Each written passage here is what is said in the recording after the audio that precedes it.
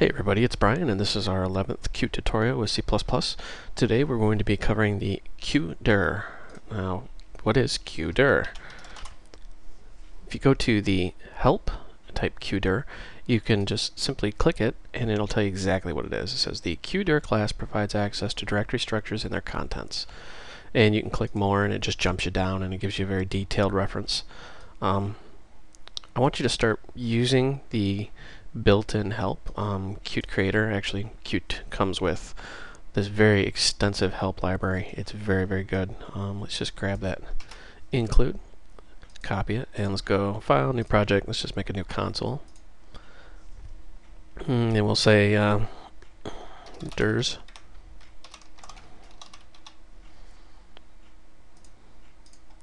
And we're just going to go next, next, finish. And let's just include QDebug, and we're going to include QDir. Now, if you're working with a new class in Qt and you don't really know what to do, really use the help file. I mean, it gives you all of the functions, and if you click on a function name, it takes you right to the description. It's very, very handy. We're just going to cover some of the basic ones.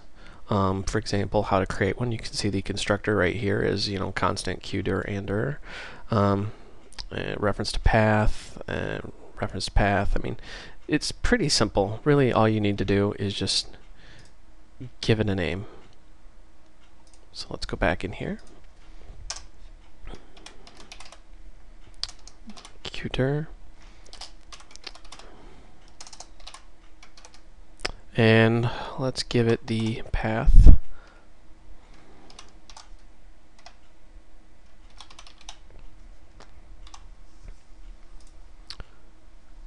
And we're going to use one of the functions called exists. So we're going to say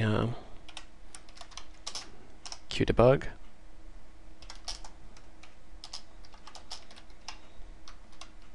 We just want to see if this exists. Let's run this. And you see our directory does exist. eDrive test or whatever directory you're using. If you're on a Windows machine, you'll note that the /, what Qt does is automatically translates that slash into a /. The reason why you don't use this slash is because that is an escape sequence. I mean, you could very easily use two of them, but it gets kind of tedious. It's just easier to use the cross-platform method /. And if you're on, say, a Linux or Unix system, you would, use the / method also. Alright, what is another one here? Let's try a directory we know does not exist. Just type some random garbage. And let's run it again. And you can see that false, it does not exist. Now that's a pretty simple method of determining whether or not your directory actually exists.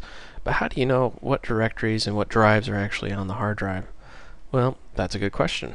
What we're going to do is just delete that. We use the default constructor. And we're going to use drives. Now, what is drives, you ask? Well, if you mouse over, it tells you it's a Q file info list. Basically, if you have any questions, like I said, jump into the help. And what's going to go up here? We're going to go down here and find it real quick. Drives, where are you at? Drives, right here. It says returns a list of root directories on the system. On Windows, this returns a Q file info objects, CDE, etc. On other operating system, it's just the root directory, the /. See, pretty easy to use. It also tells you can see root and see root path. And of course, tells you exactly what a Q file info list is if you click on it. Let's go back. Go back here and say for each Q file info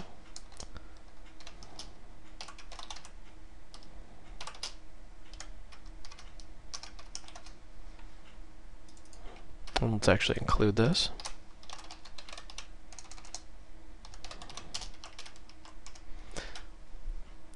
Now, if you're used to just straight C++, you're probably wondering what in the world is for each.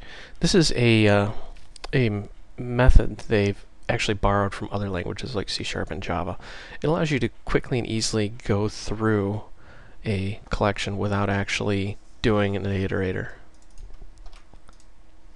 And let's say, oops, QDebug.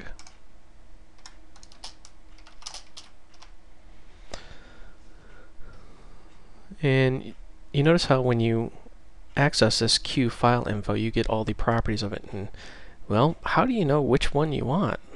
Very simple. You look it up in the help. For this one, we're just going to use absolute file path.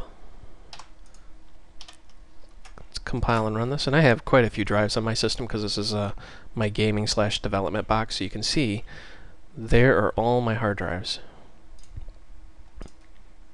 And there would be more, but I have quite a few of them disconnected just because I didn't want them connected, running up my power bill. So that's how you get the drives out of here. The QDir class also has the functionality of being able to do certain things. For example, you can create directories. You can make dir and make path. Now, what's the difference between these two? You know I'm going to tell you to look it up in the help, but I'll explain it. The make dir will make a subdirectory of the current dir, where make path will actually make the folder plus all parent folders that are needed. For example, you notice how we just have mdir, and there's no real reference to a path, so it's going to use the current dir in the system. But if we go make path, and now it wants a constant Q string, the directory path, and let's just say e test, and we'll just say zzz.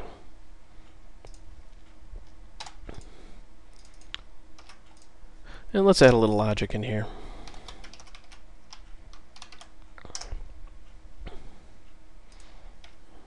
Well, let's actually add a Q string in here, just for the sake of argument here.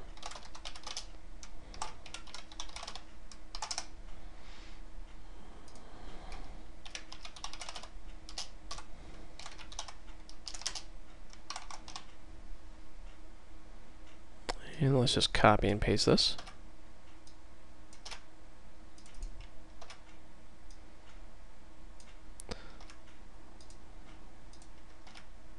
So we're just simply going to say, if it doesn't exist, then we're going to create it. We'll say else. Oops, got my caps lock on.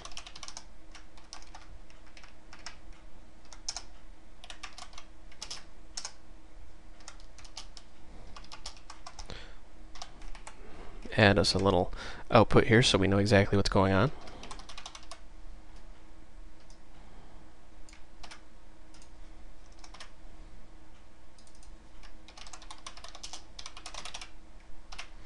Alright, now let's pick this apart real quick. Basically, we're making a QDir and a QString. The string represents the path, which does not currently exist. So if it doesn't exist, it's going to actually make it with all the roots if necessary, and then print out created. If it does exist, it'll print out already, misspelled. Print out already exists. Let's save and run. And you see the first time we run it, it says created. Now let's run it again, and it says already exists. Pretty neat, huh? Alright, let's go back here.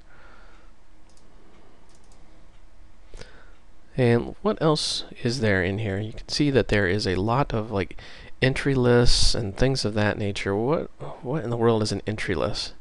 Entry info list, entry list. Well, this is how you get subfolders and files out of the QDir. For example, the entry info list returns a list of Q file infos, where the entry list just returns a Q string list. So let's actually click the entry info list. And it says, excuse me, returns a list of Q file info objects for all the files and directories in the directory according to the name and absolute filters previously set with the set names filters, etc., etc. I'm not going to get so much into filters this tutorial. but I want you to really understand how to use this, because this is a very big part of using the QDir. So let's go back here.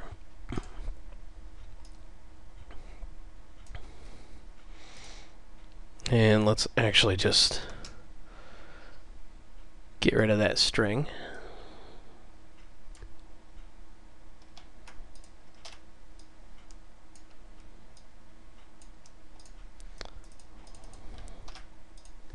And we'll say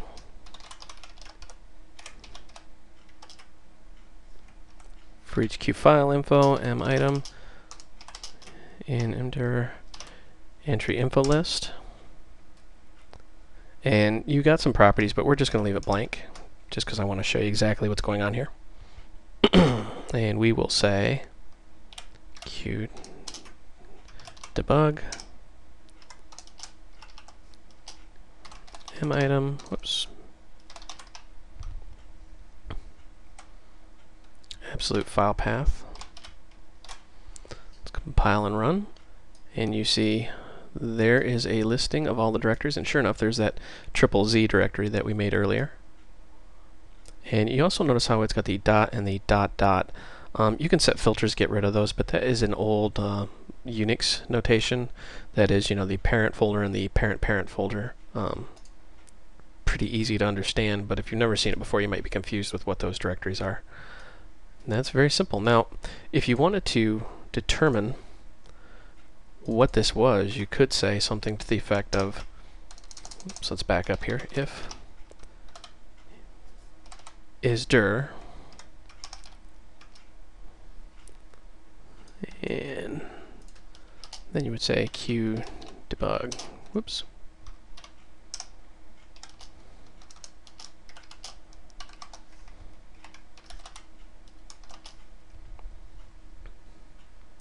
and let's just magically copy and paste this just to save us some typing.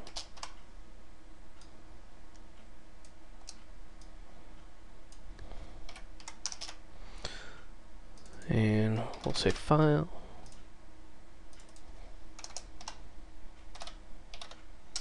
So that would be how you would determine if it's a file or directory. You just say the Q file info, you would say isdir or isfile, and it would trigger off depending on which one it was. I don't think I have any files out there, so these should all be directories. And sure enough, we run it, it says dir, and then there's a bunch of them. Alrighty, well, this is Brian. Hope you found this video educational and entertaining, and thank you for watching.